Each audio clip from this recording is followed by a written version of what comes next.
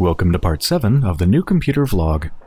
In this episode, just like the last one, I'm reevaluating how I use my computer, my workflow, things of that sort. And for this episode, I want to focus on making backups of my hard drive. That is something, believe it or not, I've never really done. I've done occasional backups of key things, very, very rarely. Every once in a while I think, I should maybe back up these files, and I copy them once to my old crappy external hard drive that's I think 250 gigs and I don't use it anymore. Or I back up a couple files to Dropbox, or recently I switched to Google Drive. So I have some stuff backed up, but I really should be making actual full images of my entire disk. So that if my C drive completely tanks and breaks and I have to get a new one, I can go to a backup that will take me right back to where I was maybe a couple days prior. That would be very smart in general, but also especially because of what I do. I mean, if I haven't uploaded an episode and I still have the raw footage sitting on my hard drive and it dies, well, that's gone forever. So making regular backups would be a very good idea. To try to do that, I want something that happens regularly without my input. I don't want to have to manually image my disk. I'd like it to be an automatic thing. So let's see if we can get that to work to my satisfaction with this program here called Macrium Reflect. I looked online for what people recommended for free options for doing what I'm trying to do, and this was one of the top ones. There's a lot of paid options for programs that do this sort of thing, but Macrium has a free edition that is supposed to be pretty good and I think will have all the features that I need it to have. So you see the two disks here. This one up here is my main C drive, the 1TB SSD. This one down here is my 4TB mechanical external hard drive that I'm going to use for backing up and storing old video files and things like that. Image this disk. So by default, it looks like all of the partitions are selected. I set it to go into a backups folder on my large bulk drive. There's some advanced options here, some interesting stuff. I don't believe any of this I want to change, but you can password protect your images, auto-verify the image, which would probably take an extremely long time on a mechanical hard drive. I mean, my current hard drive is that I'm going to back up. This image that I'm about to make is about 343 gigabytes. To manually verify all of that on a mechanical hard drive, to go through to read 343 gigabytes of data would take a long time. So I'm just going to trust that it's fine. You can add a comment to it. You can tell your computer to shut down after making it. Next. Here's where I'm going to set the backup plan. I'm going to go with the differential backup set. Actually, I believe that's the only one in this list that actually works other than the create your own up here. All these others are, I think they're basically just to kind of bait you into buying the full program.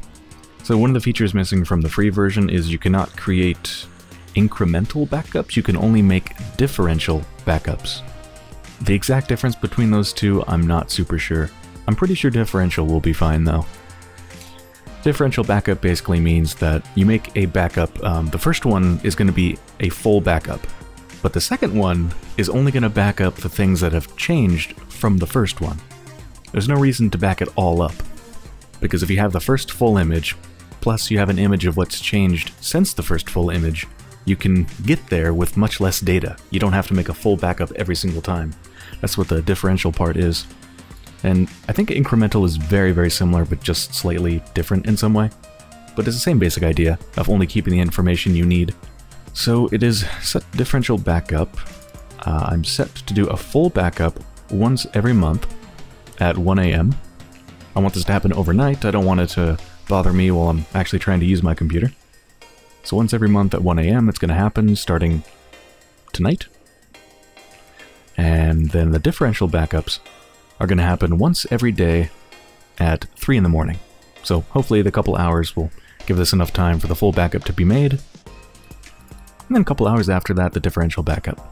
Now I'm a little bit confused about these retention rules. So these are of course how long you're going to keep the full and differential backups for. I've set it to keep one full backup and 30 differential backups. What I'm a little bit confused about though is what if I set this to 2 full backups and 30 differential backups? I drew this terrible picture in Paint to explain my confusion, and in doing so I kind of figured something out. I also did some research on the difference between incremental and differential backups, and now I understand. Okay, so here's what I was confused about.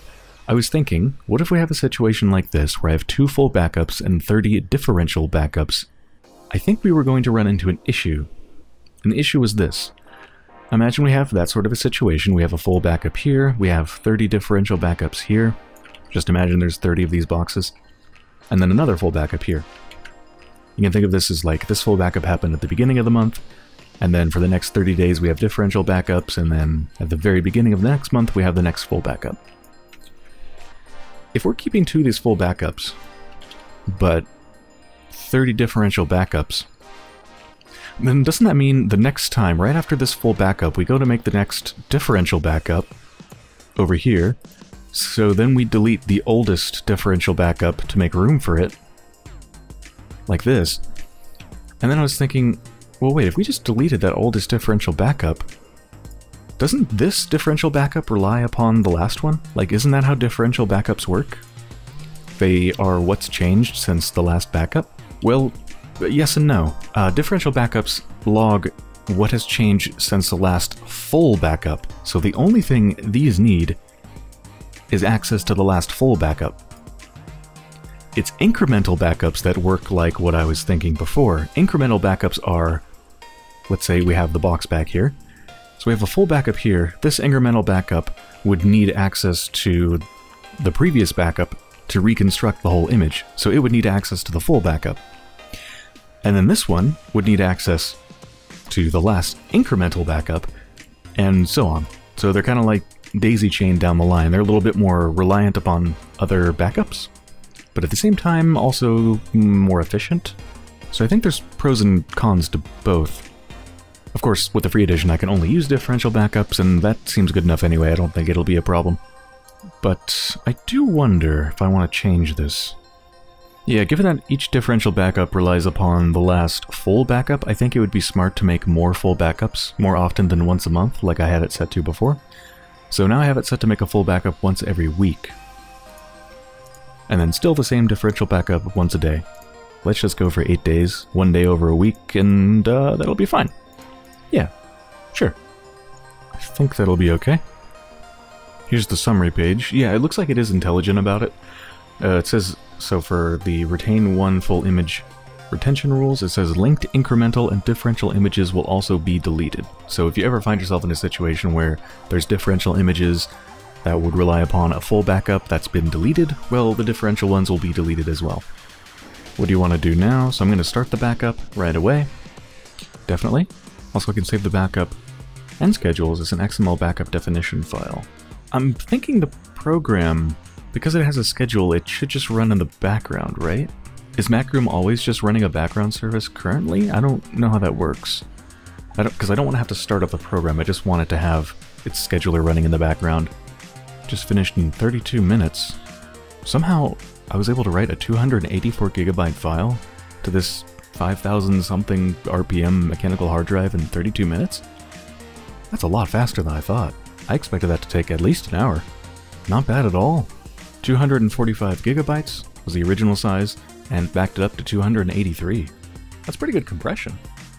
I checked the settings for Macrium and I didn't see anything that explicitly said run this program at startup or keep running in the background or anything like that.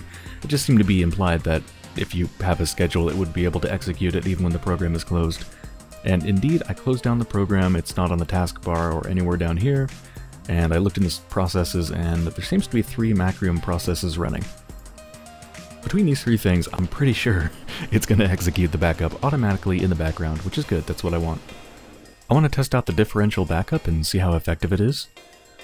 So I made a new file on my desktop and just wrote some random words in it, just so there is something different on the disk. There's also probably other differences with cached internet files that have changed, and even Macrium itself probably wrote down some sort of a file log or something like that, so there should be some very, very small changes. Looking at the scheduled backups, I can force this differential to run right now.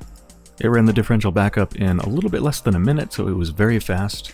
There definitely seems to be some sort of overhead or inefficiency when it goes to create a new image, because the resulting file is 2 gigs, which on one hand is a total success because that's way smaller than almost 300 gigabytes, but on the other hand, I definitely did not change 2 gigs of files. I changed like maybe a couple hundred kilobytes or something. Regardless, this should result in very reasonable file sizes. Okay, I feel good about that.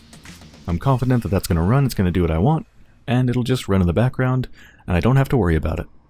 I think that's a pretty good place to end part 7 of my new computer vlog.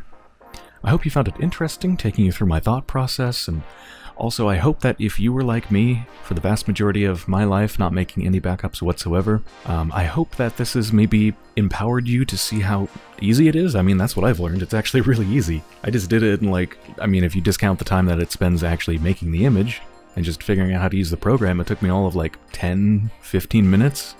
Of course, you do actually have to have the room. You need a second hard drive that's big enough to hold the data from the first one to make backups, so obviously that's not accessible for everybody, but if you can swing it, it's definitely worth it. It's very, very good practice to back up your hard drive. You'll be thankful if you ever need it. If you can't, then I would encourage you to at least use something like Google Drive or Dropbox to back up your absolutely most vital documents, tax documents and personal stuff like that and whatnot. At least back up something. It's definitely worth it.